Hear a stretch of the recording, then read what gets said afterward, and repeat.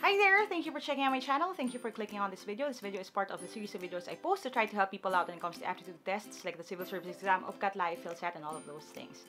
Today, we're going to talk about a topic na nasimulan ko last week, which is yung conversion ng units ng temperature. We talked about converting from Celsius to Fahrenheit last week. So today, we're going to talk about converting from Fahrenheit to Celsius naman. And I can't wait to show you how to do it. So if you're not yet subscribed, don't forget to hit subscribe.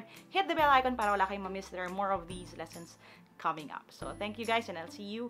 I'll switch over to my PC kasi I can explain better that way. I'll see you in a bit. Alright, so let's talk about yung conversion ng Fahrenheit to Celsius, okay? Last time we talked about kung paano kung magta-transform tayo, magka-convert tayo from Celsius to Fahrenheit. Ngayon, baliktad naman. Now, if you haven't seen the video yet nung lesson natin last week, please do. Kasi panoorin nyo muna yon kasi yun yung gagamitin natin base ng formula natin dito. And if you haven't seen that video yet, you wouldn't know yung parang memory aids ko na suggestion for you to better remember the formula. And it'll be harder for you to start dito sa topic na ito. Okay? So if you haven't seen that yet, go ahead and click dito sa taas, doon sa I na button para napanood nyo muna yan. Watch that first and then you can come back to this video na lang. Alright?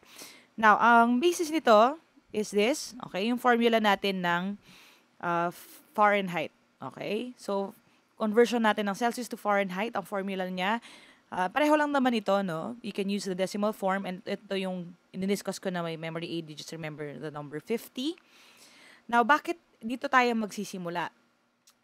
There is a separate formula, definitely, for Fahrenheit to Celsius. Kaya lang, ako kasi, dahil hindi ako magaling mag-memorize ng formulas, what I would usually do, kahit nung nag-aaral pa ako, physics or math, kapag kailangan ng formula, I just remember yung pinakamahalaga, and then, if I don't want to memorize it, I just convert it.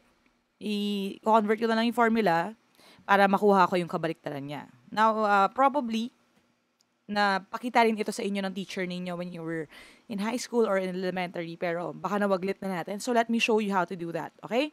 It's the same thing when we deal with the speed, distance, time, or any other formula, volume, or length, area, perimeter. It's the same concept. Using yung rules ng equality, ililipat natin lahat ng mga ibang information to one side hanggang matira yung hinahanap natin. Now, in this case, iiwanan natin yung Celsius sa isang side.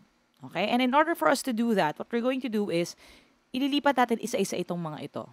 Okay? Now, technically, when you're dealing with numbers like this, uunahin mo yung side na may multiplication.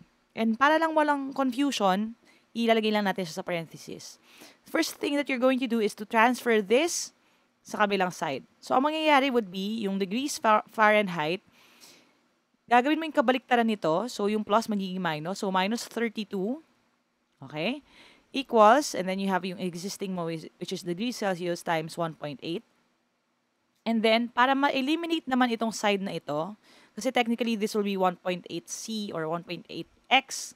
Kung gusto nyong gawing x yung c. Ang gagawin natin dito para mawala naman yung 1.8 at maiwan yung c dito sa side na to, which is what we want. I-divide natin both sides by 1.8.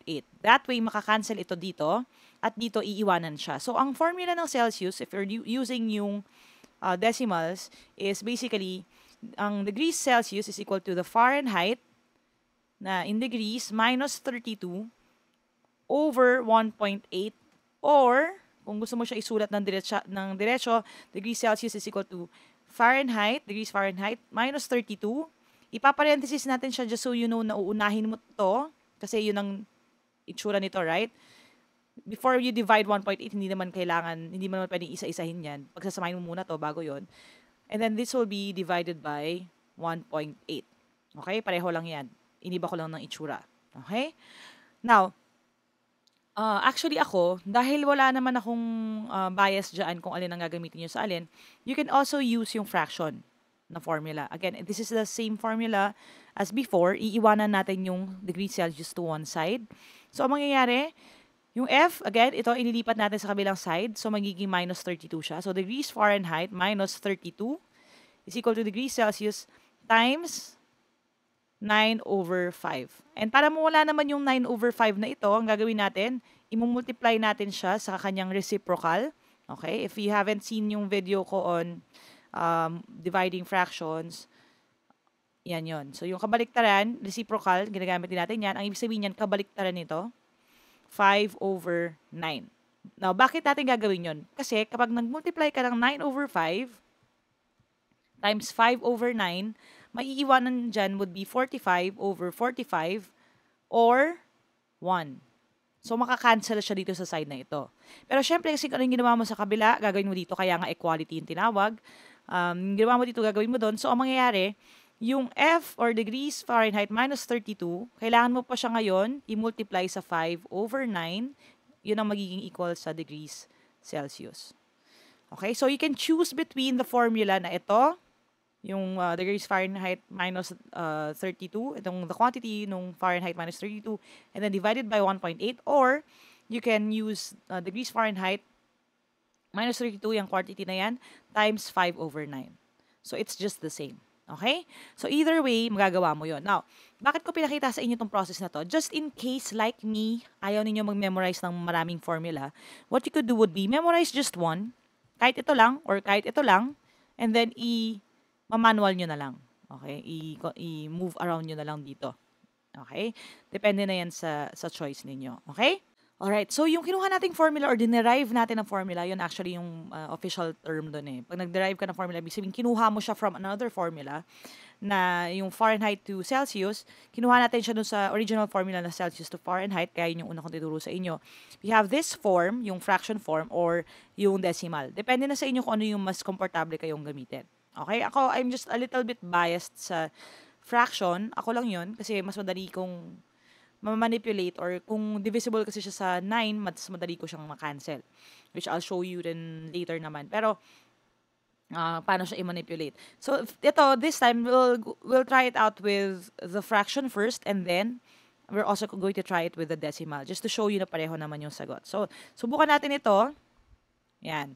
Gamitin natin yung fraction form niya. So, degrees Celsius is equal to 40 minus 32, and then times 5 over 9. So, yung quantity na yan ang umauuna. Of course, uunahin natin itong side na to na nasa loob ng parenthesis. So, 40 minus 32 is 8. Right? And then times 5 over 9.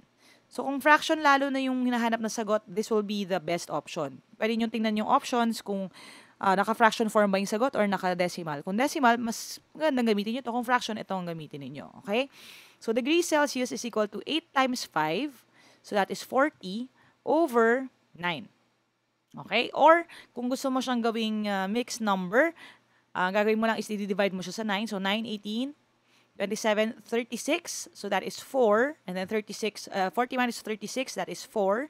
So, 40, yung 40 over 9 is 4 and 4 over 9.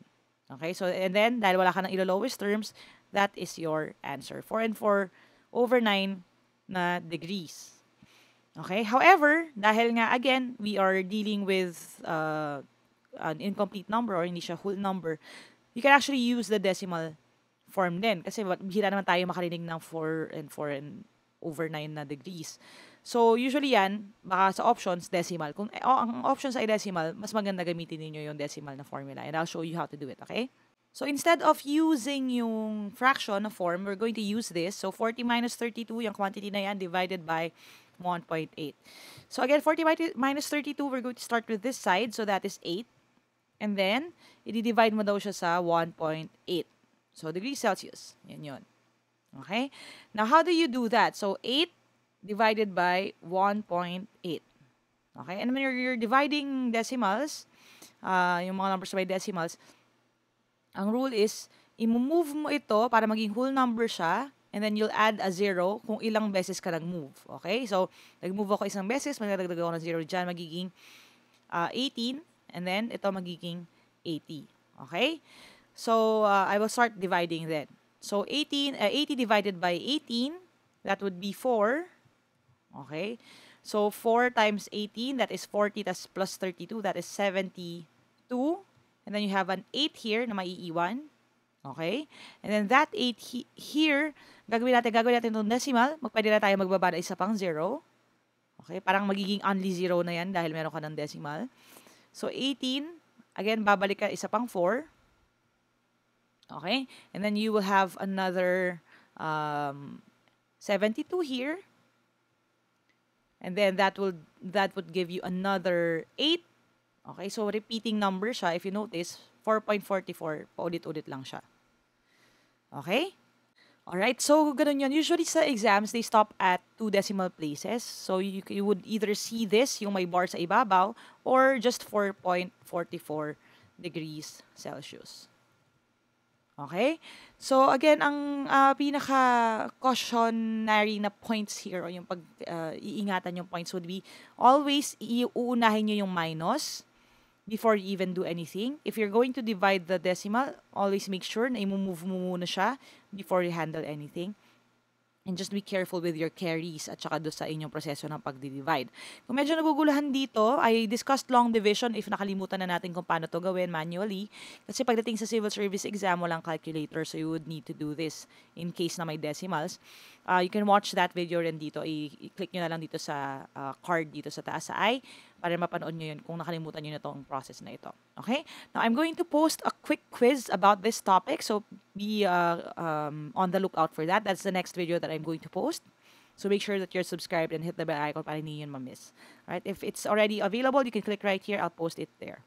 Alright, I hope you learned something new today. If you did, click thumbs up. Make sure that you share this video with your friends, lalo na kung mag-exam din sila para mas marami tayong matulungan. And if you want to get this shirt or the other shirts that I made, you can go to www.funder.customthread/shops/Team Lyqa. Yun yung ating merch shop. You can also click the link down below sa description box natin to get one of these. The income from those shirts actually very maliit lang naman yung income kasi they cover shipping and everything and the production. But that income is for a special project that we're going to do sa Christmas. So I'm really excited for that. Thank you sa lahat ng mga nag-order na and sa mga selfie at nagpadala ng pictures na wearing the shirts. It really brings me so much joy. So thank you guys. And again, if you want more resources, including mga questions on topics na related sa exam, you can go to www.facebook.com/Team Lyqa for more information, including din yung mga reviewers and the upcoming live review events. There are more projects down the pipeline. I'm excited about that. So I would love to meet you. Kahit hindi physical, pero online. I love interacting with you guys. So just send a message over there. Alright? Thank you guys for watching. Aja, kaya yan, never stop learning. And I'll see you in my next video. Bye for now.